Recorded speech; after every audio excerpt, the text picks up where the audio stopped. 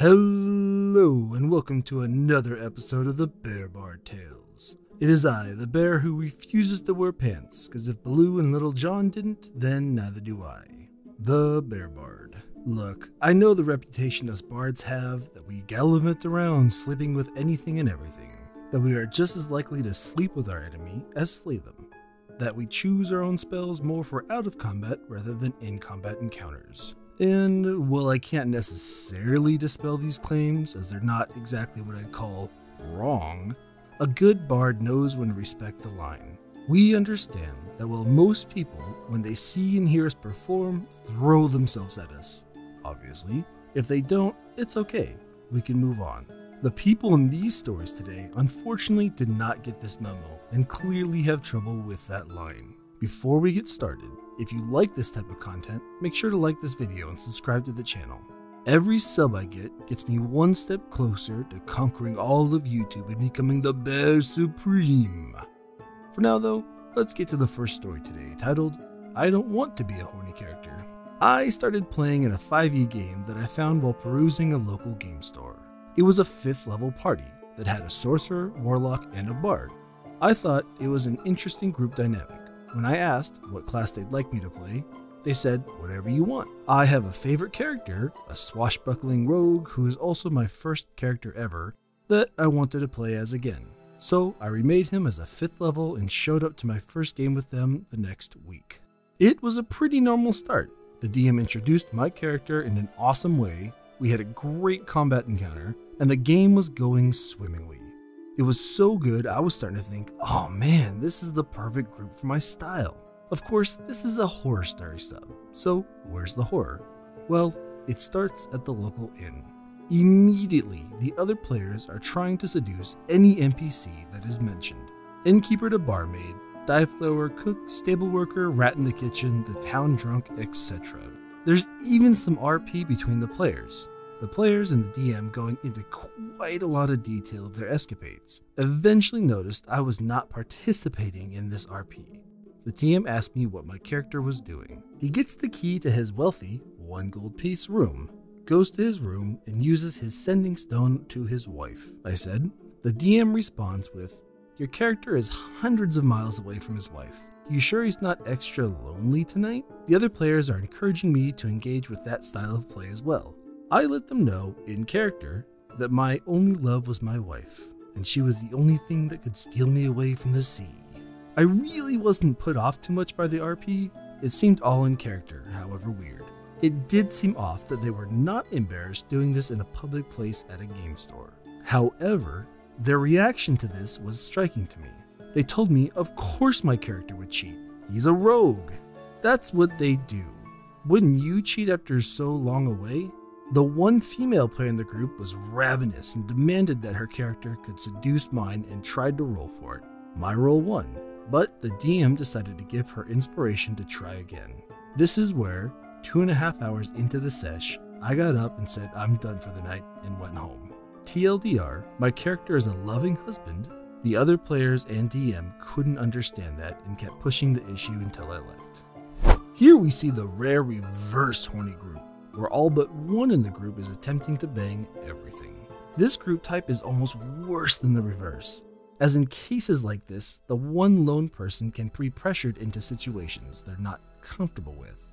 You know, the same peer pressure every D.A.R.E rep told you about in school? What makes this even more frustrating is that our OP, while being weirded out by it, wasn't causing any trouble. He was letting them play the way they wanted and just wanted to be left alone, which is the best thing you can ask for in the situation. I think the problem is that they felt guilty. Someone not joining in on this type of play made them think, this may not be the way I should do things. And instead of just either changing or continuing what they were doing, as the OP had no plans on stopping them, they attacked him. I always say there's a table for everyone. They were obviously about that life. I hope OP found a table more his speed. Our next story is titled, Friend Invites Me to Game just so he can fantasize about me sexually.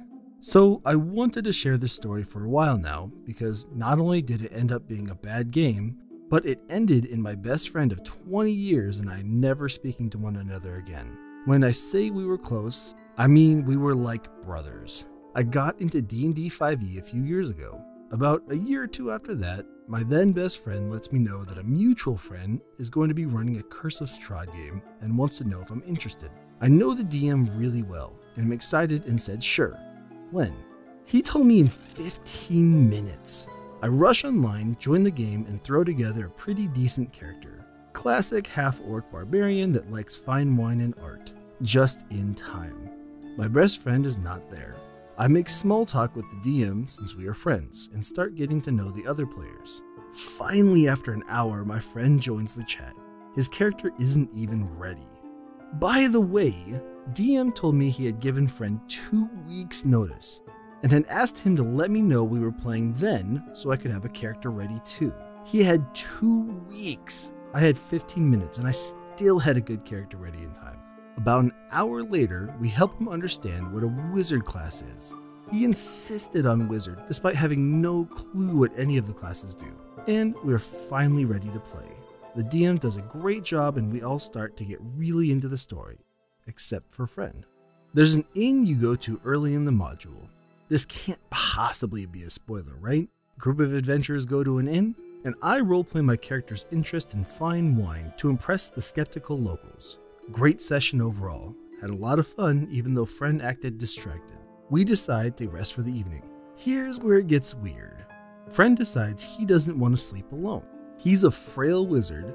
He intentionally played a very old half-elf that was at death's door and is afraid that someone in this dark and creepy inn may try to harm him. Okay, finally getting some great roleplay. I say he can bunk with me. Lucid will keep him safe. Lucid will even let him be Little Spoon. Okay, that was a bit of a vulgar joke on my part, I admit, but his response was that he would like that. At this point, I really don't think it is sexual or anything, just that he was scared and cold, and was maybe role-playing it in a weird way. Heck, even if I did mean it sexually, I wouldn't have necessarily been opposed to role-playing it, although my character was straight, and would have politely turned him down. I agreed to it. The next session is where things started to get really disturbing though. Let me now provide a piece of relevant background. I am a bisexual male. I have been my entire life. There was never a time in my life where I didn't think good-looking men were, well, good-looking. The same thing applies to good-looking women. I was ashamed of it for a long time, but in my 30s, I started opening up about it to the people close to me. People like my wife, my parents, and of course, my closest friend. I'd come out to all of these people maybe a year before this game started. Back to the game. We leave the inn and begin exploring. I'm being light on details to avoid spoilers. What is relevant is this. My friend, who is late to the session again by the way, is constantly distracted, sometimes making odd breathing noises. DM sometimes has to repeat himself 2 or 3 times before friend responds. At one point, he trips and falls at the beginning of a combat. I agree to carry him, and he casts spells against monsters while wrapped around my neck. We all think it's weird, but roll with it. After a few sessions where he was late, he stops showing up. DM gets frustrated and cancels the game. Here's where it went from being weird to, honestly, emotionally devastating. For me at least.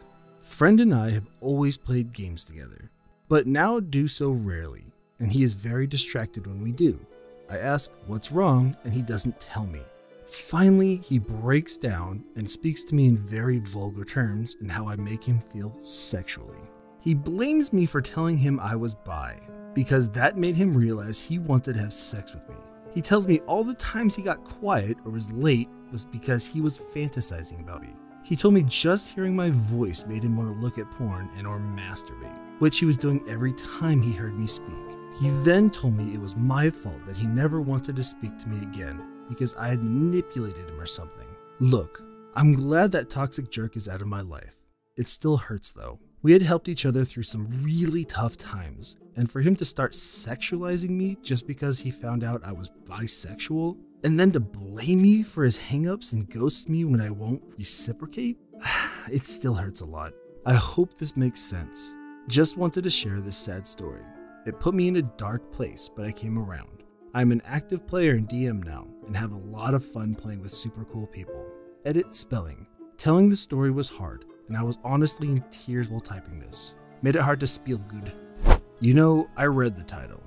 I read that title just like all of you heard the title.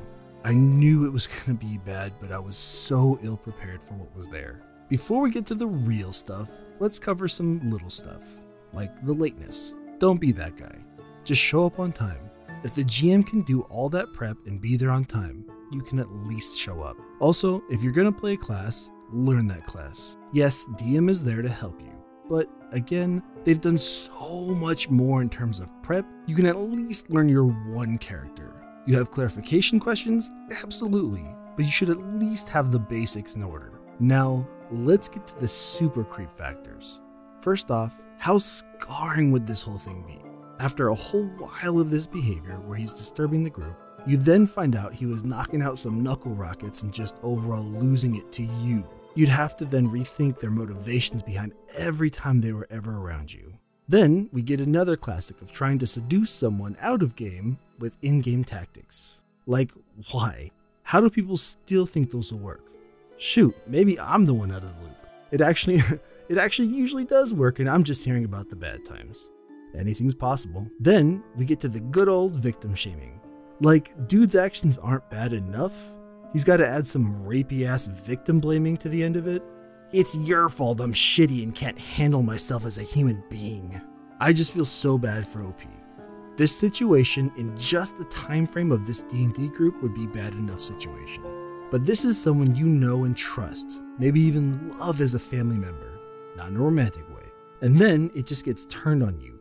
You lose your best friend of 20 years, someone that could even be family, and replace it with this memory. I want to say I'm so sorry, OP, that this was so tough for you. I hope writing this story out is cathartic for you and helps someone out there with their situation. I could probably keep going on about this second story, but I feel like I've already rambled enough. So, switching gears, we have this week's bear fact. Bears have a good sense of memory. In particular, bears remember places where they can find plenty of food and how to get there. This means that even if a bear wanders away, they have a good chance of coming back to where they know there's plenty of food for them. They'll also remember if you leave your campsite a mess, so don't be a dick. This week is also super exciting for me, as I am introducing the Bear Bard's Cave of Art and Wonders. As I've just received my first piece of submitted art from Discord user Spectrum Z, which depicts me sitting down with my loot, about to regale my audience with horror story that will never let them sleep peacefully again. They just don't know it yet. This honestly was a trip to know somebody sat down and put work into something like this, inspired by my channel. It's humbling to say the least, but I think that's going to do it for me today. I want to thank you guys for sticking it out to the end with me. It means a lot to have people enjoying this content all the way through. If you're at this point in the video and have not subscribed yet, I'd love for you to join our little community we have growing. If you're wanting more Bear Bard outside of YouTube, you can find me at Discord, Reddit, Facebook, Twitter, and now even TikTok. Sorry, no twerking yet, but maybe we'll get there. You can also listen to me through your favorite podcast distributor. At the moment, the podcast consists of stories from the channel, just stripped of commentary, but I will be adding more traditional formatted podcasts with special guests you may recognize. That should be a lot of fun, so keep an eye out for that. For now though, this has been the Bear Bard. Stay kind, stay beautiful, and I'll see you next time.